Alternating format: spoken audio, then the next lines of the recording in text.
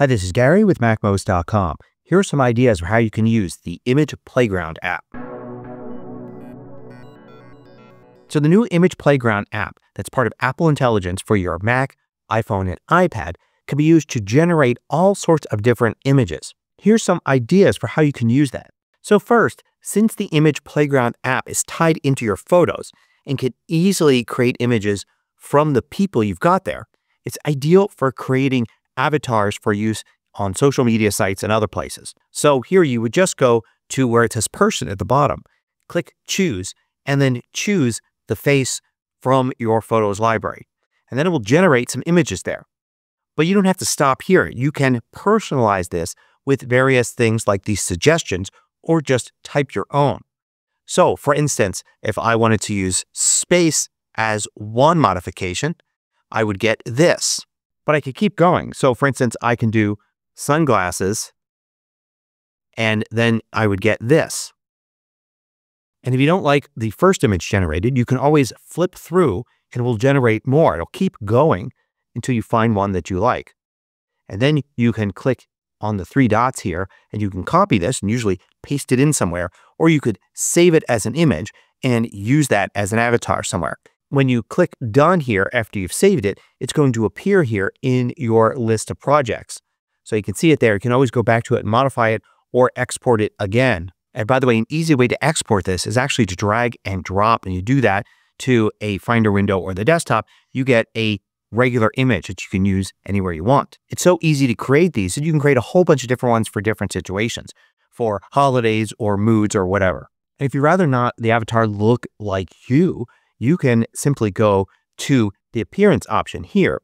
And here you choose a skin color and a basic appearance like this.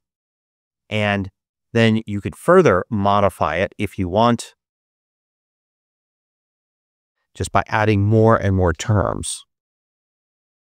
And then continue to flip through to find what you like. By the way, if you find these videos valuable, consider joining the more than 2,000 others that support MacMost at Patreon. You get exclusive content, course discounts, and more. You can read about it at MacMost.com/Patreon. Another way to use it is to illustrate something that you're writing. So for instance, I'm writing this in Pages here. And if I wanted to add an image, I could use Image Playground to do it. I'll click plus there to add something new. And I'll just type a term here, like that. And then it will generate an image. And I could use that, but I could also further modify it, like that. And if I get something I like, it's really easy to just copy it right here. And then I could paste it right here into Pages and then adjust as any other image. This could be particularly useful if you're creating educational content. For instance, if you've got a math problem like this, you may want to have a nice illustration to go along with it. So I'll click the plus button here and I'll just type something like that. Maybe further modify it.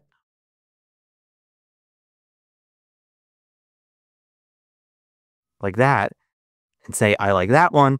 And perhaps what might be more appropriate is to actually change the style from animation to illustration here and use this. I'll copy this here and I'll paste it into my Pages document like that. Now, if you post online to, say, social media or microblogging sites, or maybe just to a regular blog, sometimes you may want an illustration to accompany the post.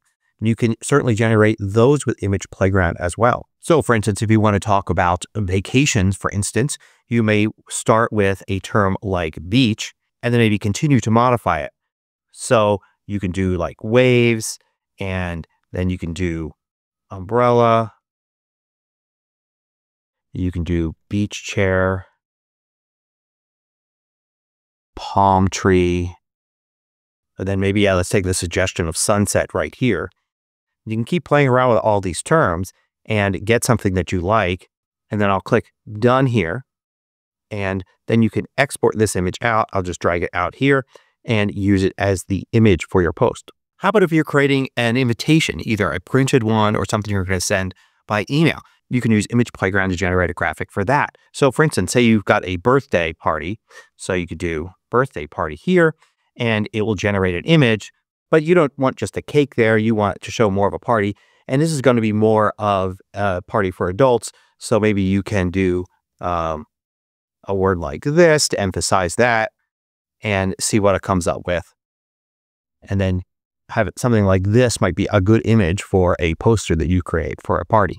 Maybe you want to put up a poster, say that you're offering guitar lessons. You could just have a simple image of a guitar like that, and you could use that.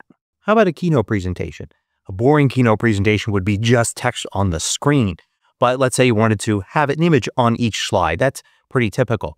So instead of going to a clip art collection online or something, you can use Image Playground to generate something for this. So let's type something here and see what we get. That's kind of a neat image right there. We can go ahead and copy that and then paste that in. You can also drag and drop, and we'll drag this into the placeholder slot here in Keynote to get an image. Now, another thing you can do is just use Image Playground to generate wallpapers for either your Mac or your iPhone or your iPad. Let's go do something like this. Let's do a steampunk factory to start with. Then we can flip through these, get something that looks kind of neat like that, and we can drag this out here. And now we can go into System Settings here. Let's go to Wallpaper, and I can simply drag it into this spot right here like this. And now we've got a cool desktop wallpaper. Now you can also create backgrounds for use in FaceTime or Zoom. So let's go and create something nice looking. Let's go back to the idea of a beach, and let's do a sunset like that. And let's say we're going to use this one for FaceTime. Let's go ahead and we drag that out and save that somewhere, probably in your documents folder. If we go to FaceTime here, it uses this as a background. We will go into here, and under FaceTime, there's background. I've got it turned on. Let me click here and choose a picture, and I can click plus, and I can say choose, and I can actually choose the image from my desktop like that. This makes it easy to generate lots of them, and then you could very easily have them all listed here and switch them out. Now you can actually access Image Playground even when you're not using the Image Playground app. An early adapter of this is Apple's Freeform app. So you could be in this app here, and you could actually go to Insert and notice that Image Playground is listed here. So for instance, you can use Image Playground to populate something like a dream board in Freeform.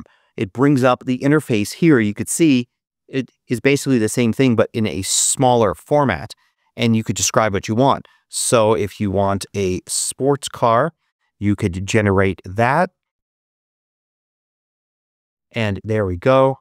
You could say done, and it will place it right there inside your Freeform app. So we can generate a few more, and it's very easy to actually just come up with visuals for a Freeform board just by using Image Playground over and over again.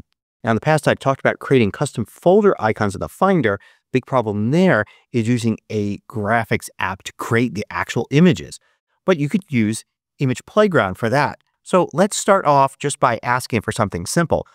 Folder with a stock chart printed on it. And see what it comes up with. So let's say we wanted to use this as the folder icon. I could simply control click on it and copy, and then go to this folder here, Command I with the folder selected to bring information, select the icon there, and Command V to paste. And then I get a folder icon that's actually a square image. Now, it would be nice if it was just the folder. Let's do that. I'm going to launch Preview, and then in Preview I can do File, New from Clipboard, and I get that there. But I can also use the copy subject function in Preview that's part of macOS. I can two-finger click on my trackpad or right-click on a mouse and select Copy Subject. Now I can go and change the icon again. When I paste it in, it's just going to be the folder. It's going to grab the subject from the middle there. So now you can see it looks a little bit more natural. You can use Copy Subject for other things as well. So for instance, back into Image Playground, if I wanted to, say, just get this car here, I could go in here, I'll copy, I'll switch to Preview, create a new from the clipboard, and then control click and copy subject. And now you can see I get just the car. So remember that you can use copy subject to get just the subject out of something generated from Image Playground. So there are some ideas for using Image Playground on your Mac, iPhone, or iPad. They just scratch the surface. You can basically use Image Playground anywhere that you need some custom images. Hope you found this useful. Thanks for watching.